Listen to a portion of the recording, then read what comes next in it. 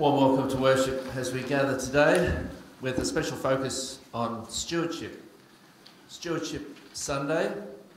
I was reminded of Harvest Thanksgiving, and in many ways these particular Sundays, these themes are very closely related. For instance, we'll be using a Harvest Thanksgiving prayer today, which links in nicely with stewardship. Such a broad topic. St. Paul even talks about that we are stewards of the mysteries of God. So we're stewards of the gospel, stewards of the sacraments and so forth, as well as stewards of our gifts and stewards of our financial contributions as well. I like this image that I found on the internet there of open hands. And we're reminded, as we talk about our stewardship, of God's generosity with us first of all, and that's the main point of Stewardship Sunday, is recognising God's generosity, his gifts to us. Let us begin. The same Lord is Lord of all and is generous to all who call on him. Everyone who calls on the name of the Lord will be saved. In the name of the Father, and of the Son, and of the Holy Spirit. Amen. We sing the opening hymn, All Creatures of Our God and King.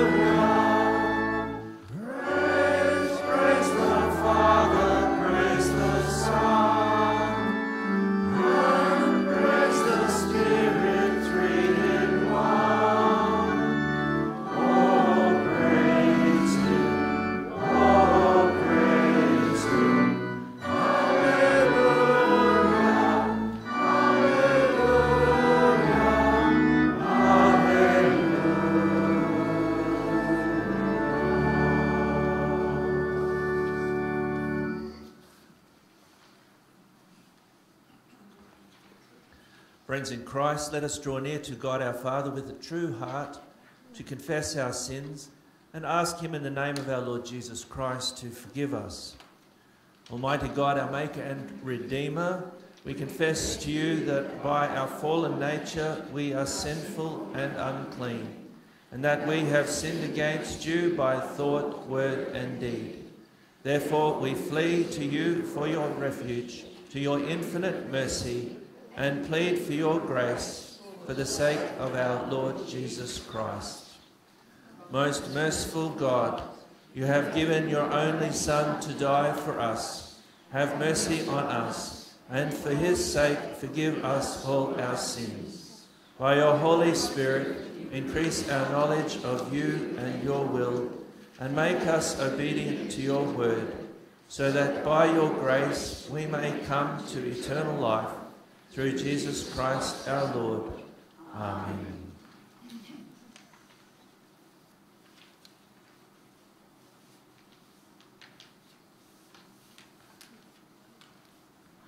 Almighty God, our Heavenly Father, has had mercy on us and has given his only Son to die for us, and for his sake forgives us all our sins. To those who believe in his name, he has given the right to become the children of God, and has given them his Holy Spirit. Whoever believes and is baptized will be saved. Grant this, Lord, to us all. Amen. One of the things we are stewards of is the Word of God, such a great gift to us. We sing, "How firm a foundation, ye saints of the Lord."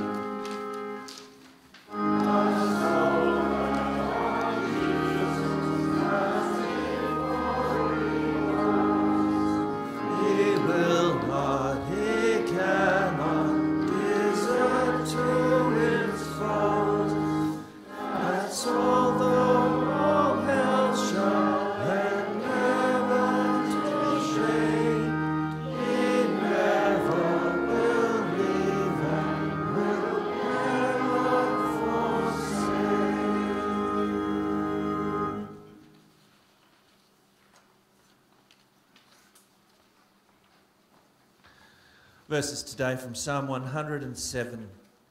Give thanks to the Lord, for he is good. His love endures forever. Let the redeemed of the Lord tell their story. Those he redeemed from the hand of the foe. Those he gathered from the lands, from east and west, from north and south. Let them give thanks to the Lord for his unfailing love and his wonderful deeds for mankind. For he satisfies the thirsty and fills the hungry with good things.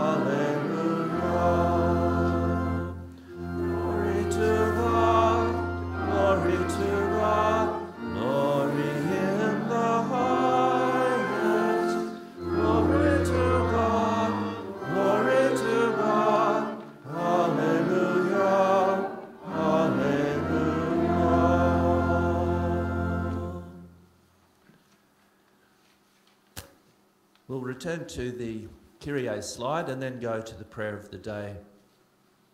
Lord, have mercy. Christ, have mercy. Lord, have mercy. The Lord be with you. And also with you. Let us join together in the prayer of the day. Ever-loving God, send out messengers to proclaim your victory over death to the whole world, so that people everywhere hear the good news and receive eternal life. We ask this through your Son, Jesus Christ our Lord, who lives and reigns with you and the Holy Spirit, one God, now and forever. Amen.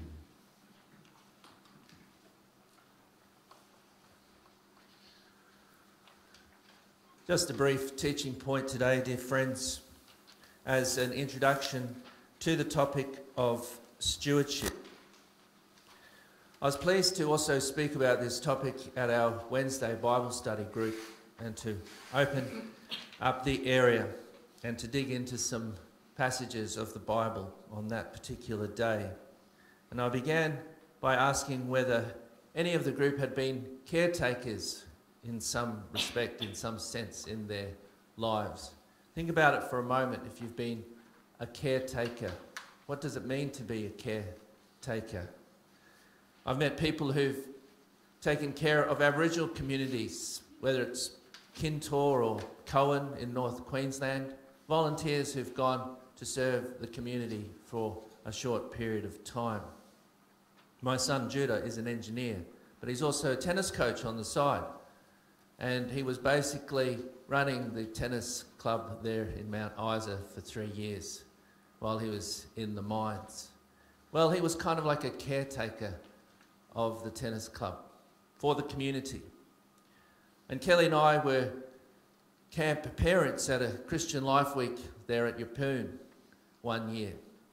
And those children weren't ours, but if in a sense we were taking care of them for that week as spiritual mother and father in a sense.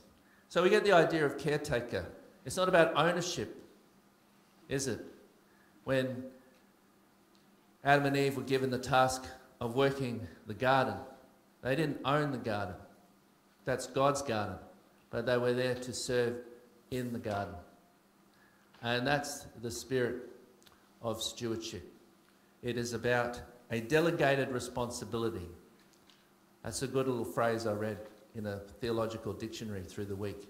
Stewardship, delegated responsibility that we have. It's God's, earth and everything, and we are here to serve as best we can. We'll now pause for the scripture readings.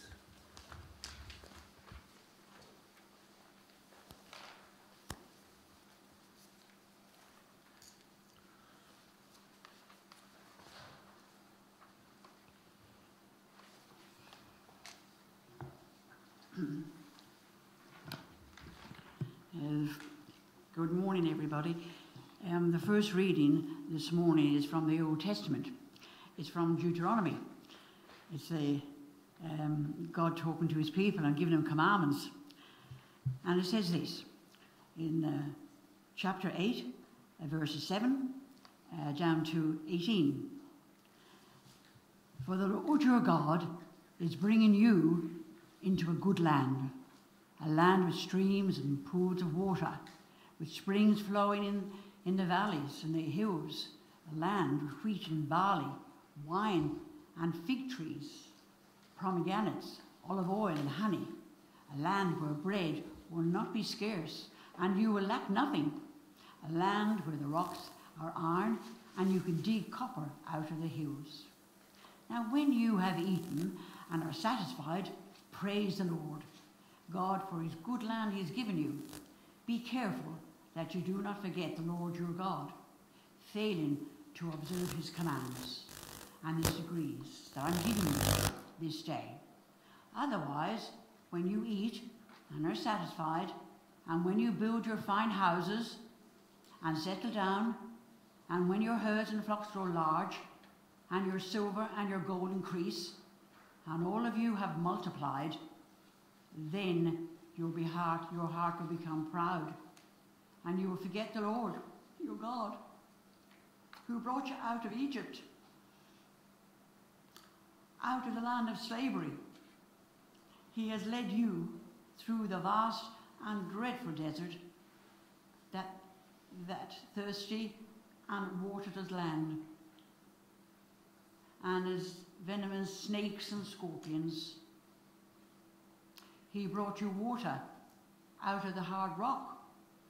He gave you manna to eat in the desert, something your fathers had never known, to humble and to test you, so in the end it might go well with you. You may say to yourself, my power and my strength, my hands have produced this wealth for me. But remember the Lord your God, for it is he who gives you the ability to produce wealth and to confirm his covenant, which he swore to your forefathers, as it is today. Praise be to God for his word. Thanks be to God. Now we're going over to 2 Corinthians, and 2 Corinthians 8, 7 to 15. And this is Paul talking to the Corinthian church. I'm reading from chapter 8, verses 7 to 15. But just as you excel in everything, in faith, in speech, in knowledge, in complete earnest, and in your love for us, see that you excel in this grace of giving. I'm not commanding you, but I want to test the sincerity of your love by comparing it with the earnestness of others. For you know the grace of our Lord Jesus Christ, that though he was rich, yet for your sake he became poor, so that through his poverty might become rich. And so here's my advice about what is best for you in this manner. Last year, you were the first not only to give, but also to have desires to do so. Now, finish that work, so that your eager willingness to do may be matched by your completion of it, according to your means. For if the willingness is there, the gift is acceptable, according to what he has, not according to what he does not have. Our desire is not that others might be relieved that you are hard pressed, but that might be equality. At the present time, your plenty will supply what they need, so that in turn their plenty will supply what you need. Then there will be equality. As it is written, he that gathered much did not have too much, and he that gathered little did not have too little. Hallelujah. Hallelujah. Hallelujah. Today is the last day that I will be reading from here. And I want to thank everybody in the nursing home for all your encouragement you've given to me and how I'm speaking to you loudly and clearly. And I thank God for the privilege of doing this. It's now time for me to do something else. Thank you, Lord.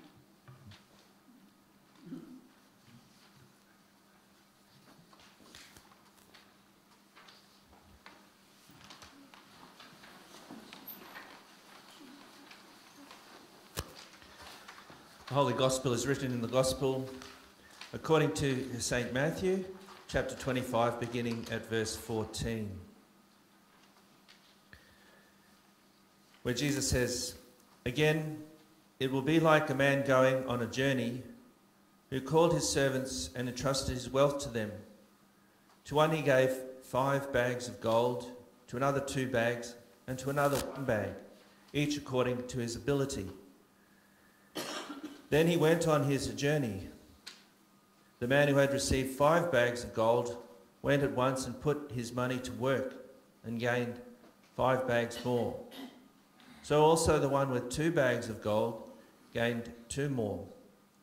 But the man who had received 1 bag went off, dug a hole in the ground, and hid his master's money. After a long time, the master of those servants returned and settled accounts with them. The man who had received 5 bags of gold brought the other 5. 'Master,' he said, 'you entrusted me with 5 bags of gold. See, I've gained 5 more.' His master replied, 'Well done, good and faithful servant. You have been faithful with a few things. I will put you in charge of many things. Come and share your master's happiness.'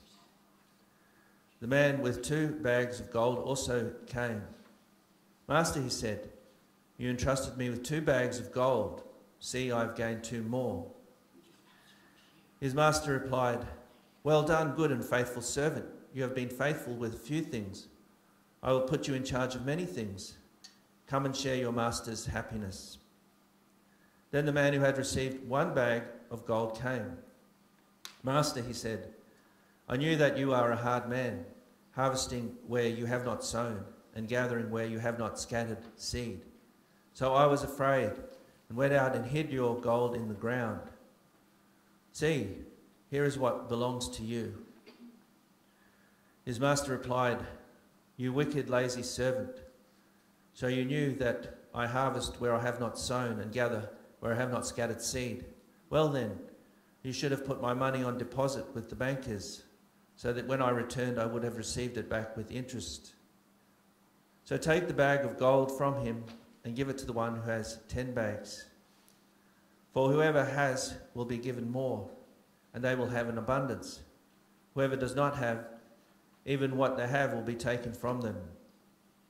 And throw that worthless servant outside into the darkness, where there will be weeping and gnashing of teeth.' This is the gospel of the Lord. Praise to you, O Christ."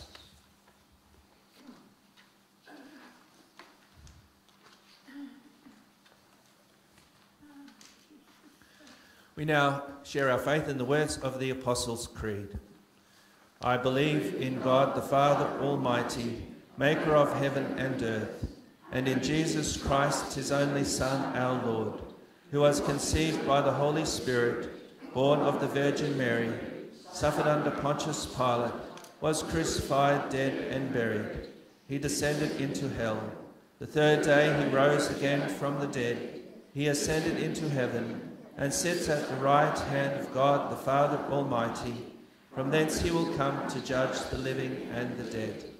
I believe in the Holy Spirit, the holy Christian Church, the communion of saints, the forgiveness of sins, the resurrection of the body, and the life everlasting. Amen."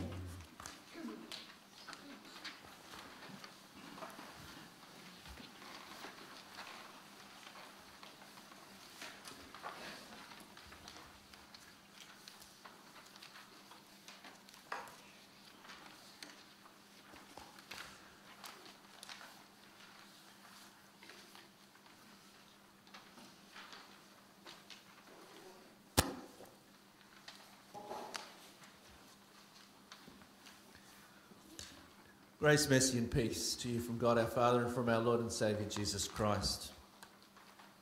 Today is a topical sermon.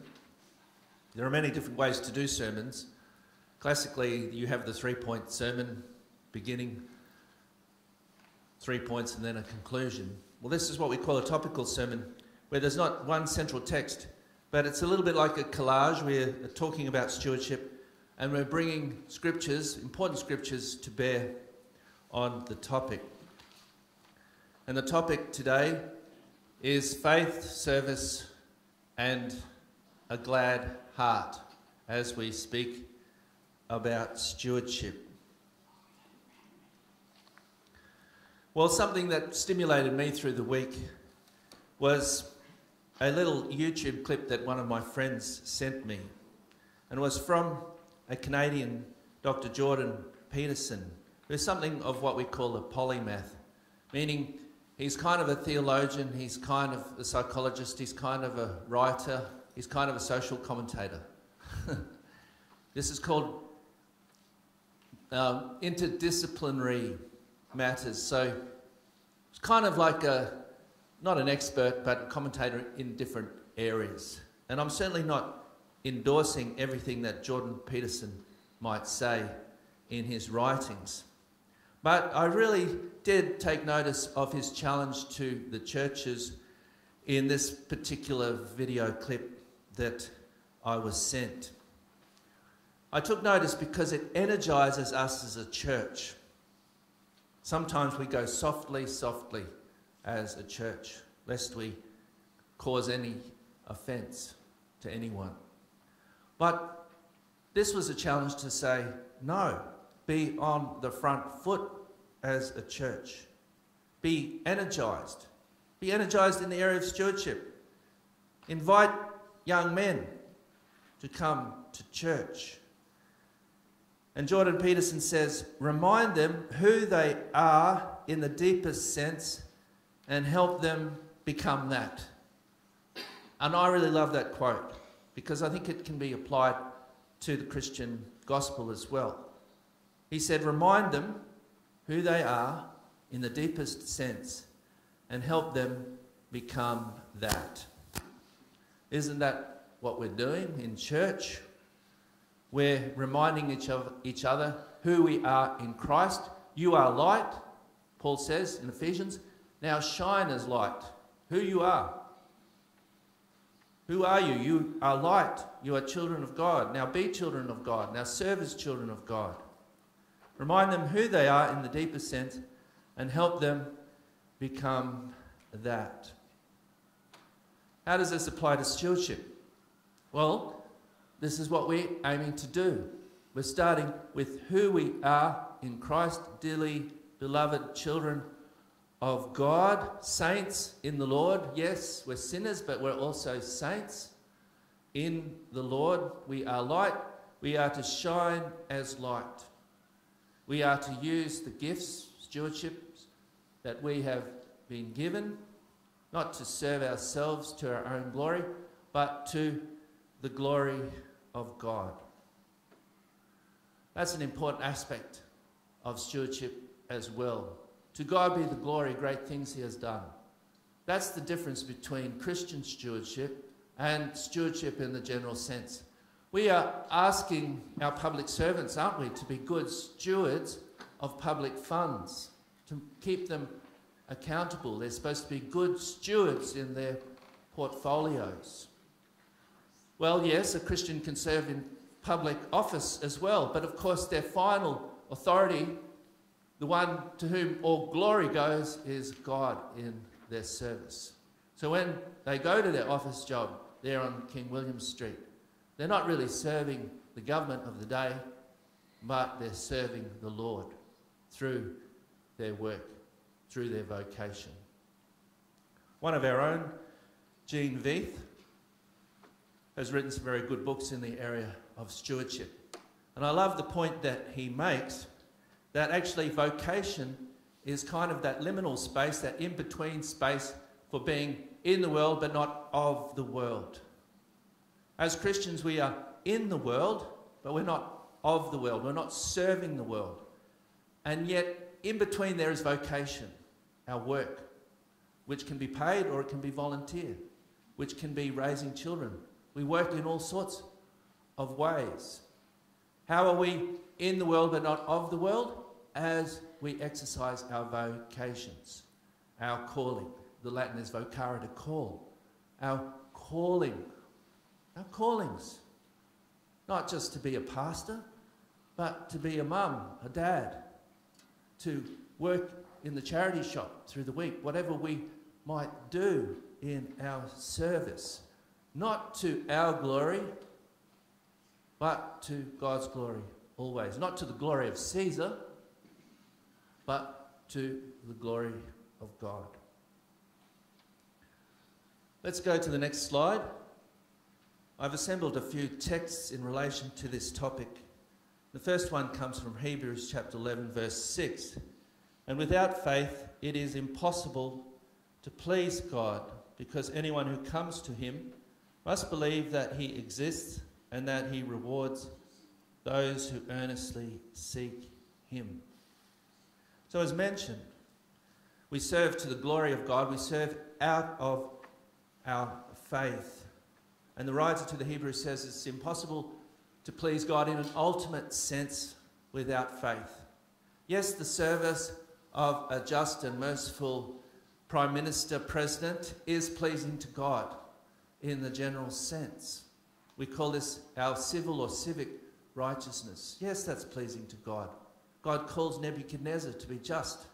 God calls Caesar to be just and merciful in his particular role.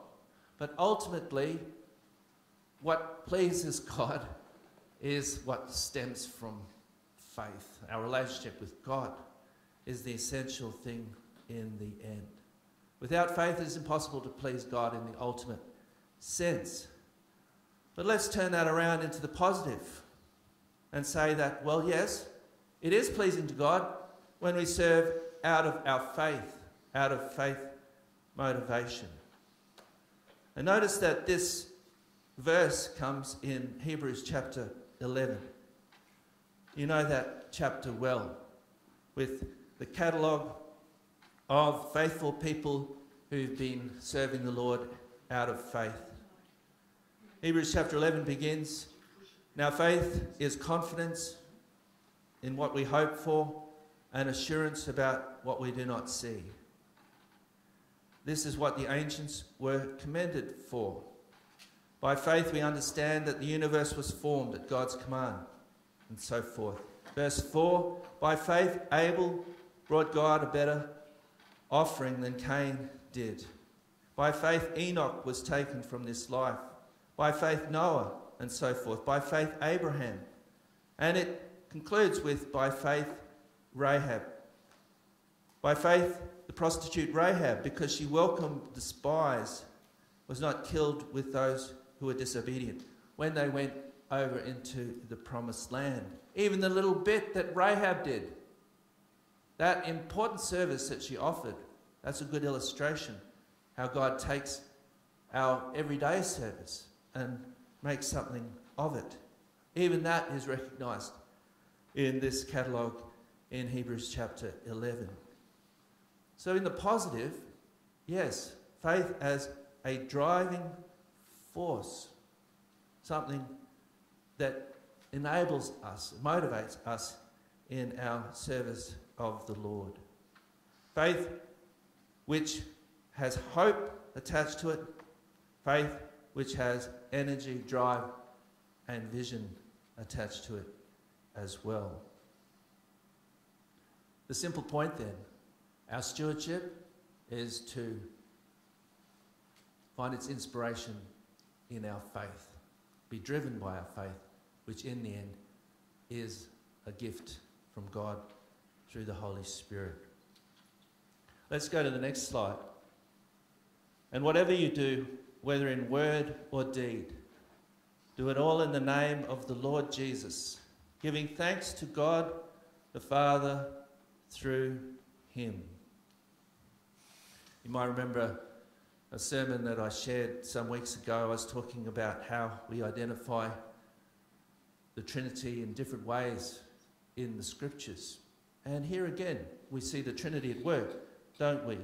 Whatever we're doing in the name of Jesus to the glory of the Father.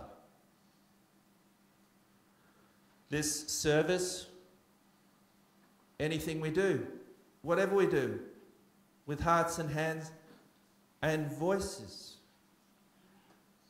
the little that we do every day, God takes and blesses. Just as in a moment we'll bring some of your offerings for those who are less advantaged, the homeless and the hungry and so forth, some of the goods, God will take those things and bless them as they are received gladly by people in need. Whatever we do, notice what St. Paul says. Whatever you do, whether in word or deed, do it all in the name of the Lord Jesus. That's encouraging for us, isn't it? Importantly, however, in terms of church life, it kind of is helpful if it's going in the same direction, isn't it? If we're on the same page as a group. I've served parishes where energies are going in all sorts of different directions. People are serving faithfully in their own capacities, in their own ways, but energies are going in all sorts of different directions. As we talk about church life in the modern day, it's also important that somehow our service, whatever it is on the same page, going in the same direction. We think of St. Paul even, way back there, and the trouble he had with Corinth. Very gifted congregation, blessed in many ways, blessed by the Holy Spirit in many ways, but quite fractious, quite conflicted. Also the congregation at Galatia, where St. Paul had to insist on the meaning of the gospel. Not the law of Moses, but the gospel of Jesus Christ. They weren't all like that. The community at Philippi, the joy, great joy theme that Paul expresses as he speaks to the people at Philippi. As the people of God, yes, we're exercising our ministries with great vigour and zeal, but importantly, we need to be going in the same direction. This is aided and abetted by our life of prayer as we humbly seek the will of God for our lives together. Let's go to the next slide. Each of you should give what you have decided in your heart to give, not reluctantly or under compulsion, for God loves a cheerful giver. A cheerful giver is cheerful, do you think? Cheerful givers are also cheerful. This is an important tone that we place on the area of stewardship. Yes, stewardship is about sacrifice, but it's about joyful giving as we see the blessings that come with our labour, the blessings that come with our sacrifice. Christians are joyful people. I went to Andrew Brooks' installation and Pastor Christian shared that Nehemiah passage. The joy of the Lord is your strength. The joy of the Lord is your strength. Beautiful passage. Christians are people of joy, Easter joy, resurrection joy. We give cheerfully and gladly.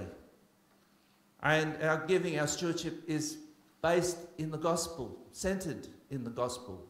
We don't give under compulsion, under the law, but we give with a cheerful heart, with gospel hearts, knowing the grace of God. As I conclude, I thought the most wonderful way to conclude really is what we sing in the hymn. So let's go to the next slide.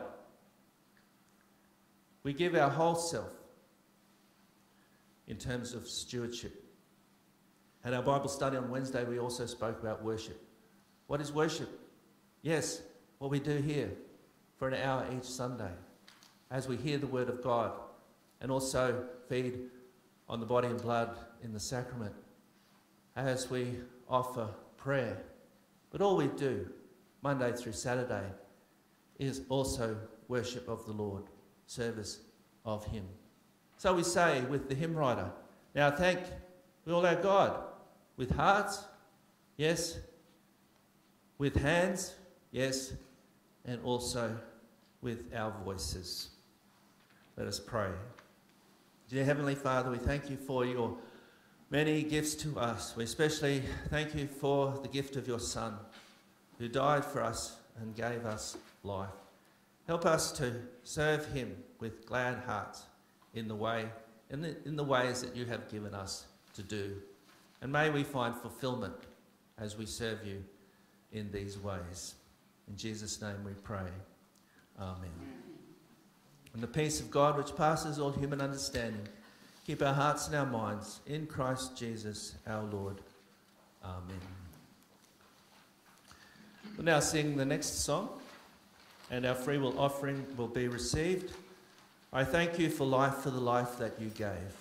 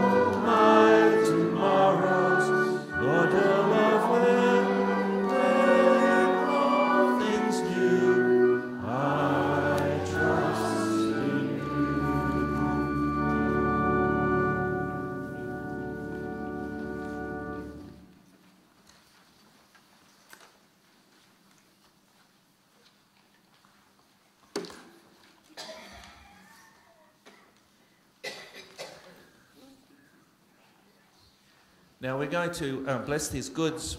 Normally it would be a little bit more fulsome, but some were taken already yesterday.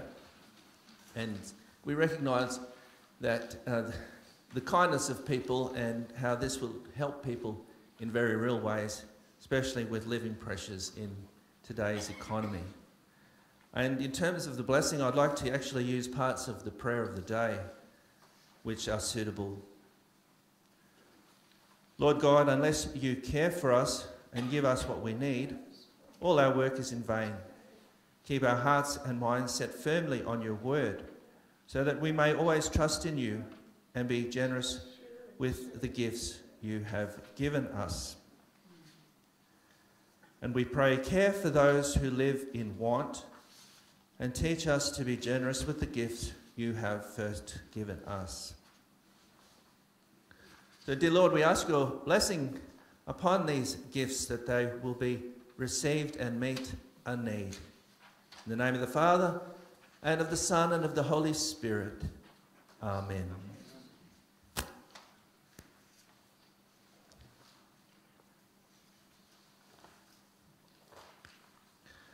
Let us join together in the offering prayer. Lord, thank you for caring for us and providing us with all we need and much more. Strengthen our faith as we live our everyday lives. Make us bold and confident in trusting you and serving you and other people. Amen. After the words, Lord, hear us, our response is, Lord, hear our prayer. Merciful Father, you have protected the fruits of the earth and crowned the year with your blessing. We give you thanks for physical health, for the use of our senses, and for our intellect and thought. Make us good stewards of our abilities, that we may bring glory to your name every day. We give you thanks, Almighty God, for supplying us with water. Help us to care for and manage our water resources wisely. Have mercy on those who are suffering from flood or drought, and supply clean water to all who need it. As we face possibly a hot and dry summer, we pray for the volunteer fire services in our community. Lord, hear us. Lord, hear our prayer. We give you thanks, gracious Father, for all the good things the earth produces. By your provision, we are clothed and fed and lack no good thing. Care for those who live in want, and teach us to be generous with the gifts you have first given us. We give you thanks, Lord God, for the opportunity to work, learn and rest. Help us to serve you and others faithfully in our vocation, and provide work for those who are unemployed or underemployed. Bless all places of learning, and students especially as they come to the end of the academic year. Help them to learn what is good, true and beautiful, to distinguish between right and wrong, and to contribute to the needs of our society. Give them strength and growth in the challenges ahead. Lord, hear us. Lord, hear our prayer. Father, we give you thanks for works of beauty of every kind. By such things you have enriched and added joy to our lives. Bless and encourage all that is good and uplifting in our arts, music, and culture. Almighty God, we thank you for the financial gifts you have blessed us with. Teach us to use these gifts in ways that are pleasing to you. Warn and correct us when we falsely put our hope in worldly wealth. Grant our church and the wider church the necessary funds to carry out its work of ministry and mission. Lord, hear us. Lord, hear our prayer. We keep in our prayers today, O Lord, the Traeger family after the passing of Noel, and we pray a rich measure of comfort upon them. And we thank you for Noel's life and witness. Lord, hear us. Lord, hear our prayer. Dear Father, we thank you for the gift of parents and children, family and friends. Let the light of your love shine in our homes. Help us to overcome strife and conflict with your patience and forgiveness. Help parents in the task of raising children. Comfort those who are lonely and give them good company. Lord God, unless you care for us and give us what we need, all our work is in vain. Keep our hearts and minds set firmly on your word, so that we may always trust in you and be generous with the gifts you have given us. We ask this through Jesus Christ our Lord, who lives and reigns with you and the Holy Spirit, one God, now and forever. Amen. Let us join together in the Lord's Prayer. Our Father in heaven, hallowed be your name.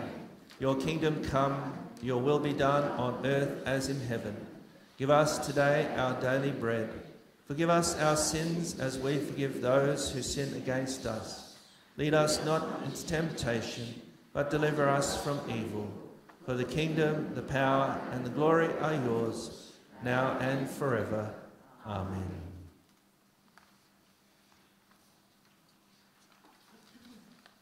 The Lord bless you and keep you. The Lord make his face shine upon you and be gracious to you.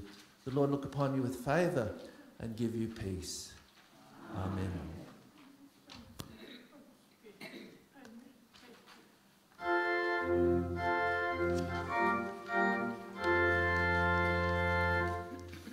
Go in peace and serve the Lord with joy. In the name of Christ. Amen.